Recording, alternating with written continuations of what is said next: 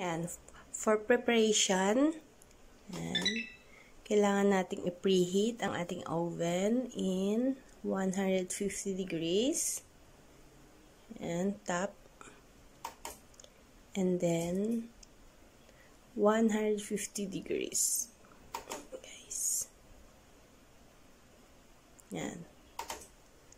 So, i-bake natin siya in 50 minutes. And so, kailangan muna nating i-reheat ang cooking oil first. Pero as in, dapat low fire lang siya guys ha. Kasi, konting init lang. Ayan.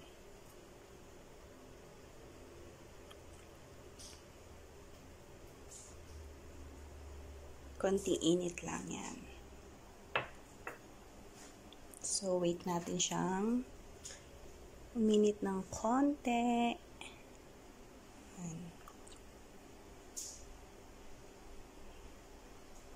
Soft flour, cooking oil, or mas okay siya sa corn oil. Dapat corn oil. And then milk. And then 6 egg. Ayan. So, bago tayo mag-start, we have 6 egg, which is, dapat naka-separate yung egg white and then yung egg yolk. And then, we have milk. This one is 100 ml.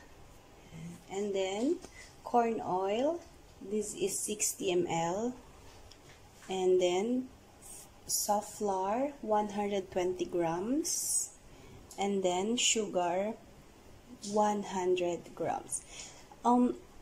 Mas prepared ko po kasi ang brown sugar kasi this one is healthy daw. Pero, mostly kasi ginagamit talaga is yung white sugar. Ayan, guys. Ayan. So, na-mix ko na lahat. Dito yung soft powder, egg yolk, at saka yung milk.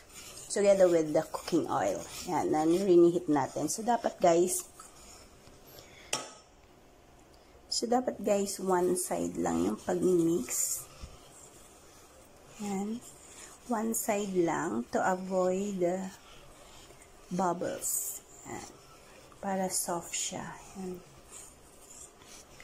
So, mix lang natin siya. Dapat slowly lang guys. Slowly lang yung pag-mix. And, dapat mag-melt yung powder. Ayan. Kasi pag bibilisan natin, magkakaroon siya ng bubbles. So, dapat simple lang. Ayan. Slowly lang, slowly.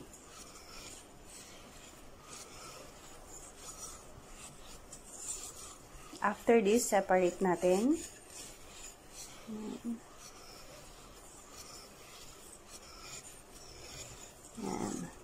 Mix mo lang. Ayan.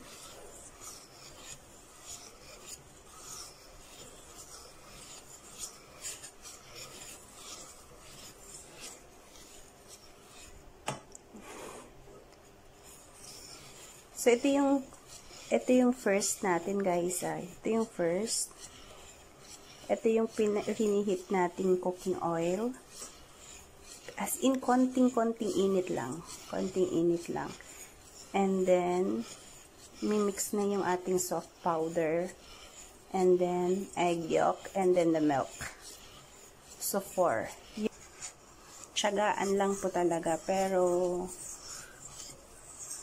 this one is so good.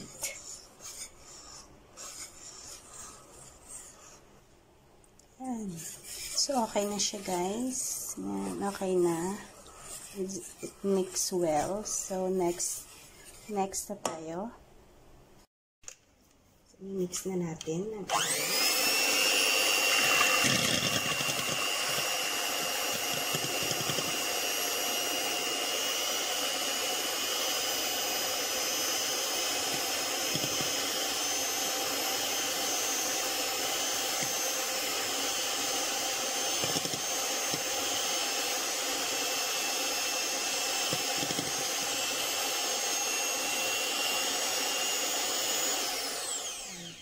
So, pag naging bubbles na siya, guys, i-mix natin ang brown sugar. Pero dapat konti-konti lang yan. Huwag lahat.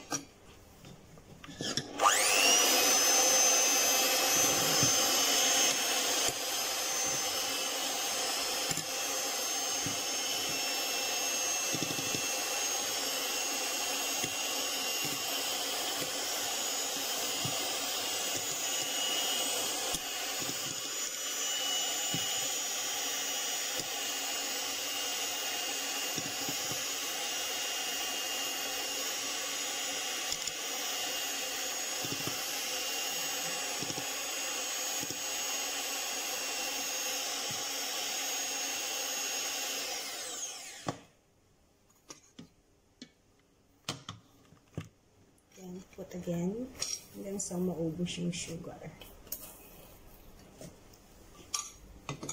So, dapat one side din guys.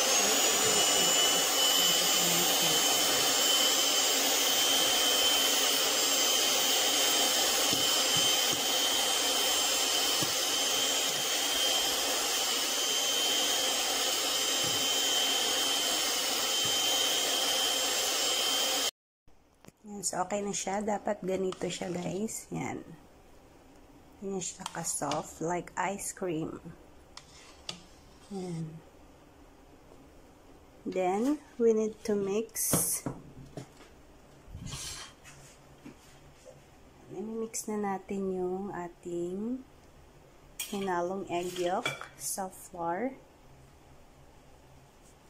and wait lang. Yan. So, i-mix na natin. Okay. Yan.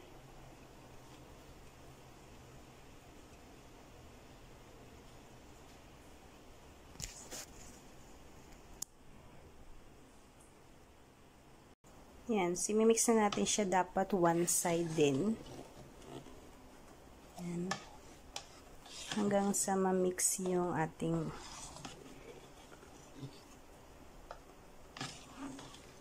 egg yolk. Yan. One side lang din. Slowly lang. Malikot. Yan. Hanggang yan. One side lang din.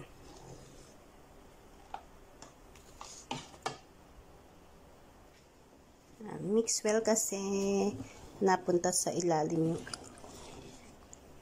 una nating ginawa. Yan. Yan. So, pwede na siyang ilagay sa ating baking bowl. So, sa mga walang baking bowl, yan, pwede kayong gumamit ng foil. Yung square or yung circle. Pwede yung gamitin yung pang oven. Yan. Transfer na natin sa ating mixing bowl.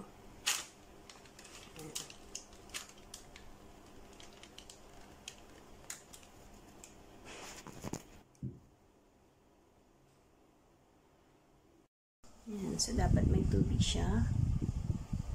Yan. To steam. Yan. So, ready na. And set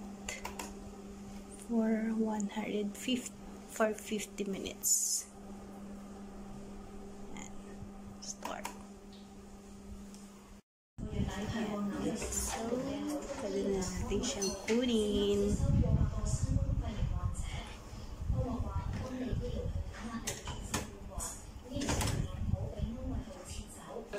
So, yan ang ating finished cake. Pwede na natin siyang slice.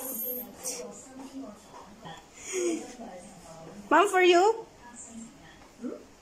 You eat? I eat up.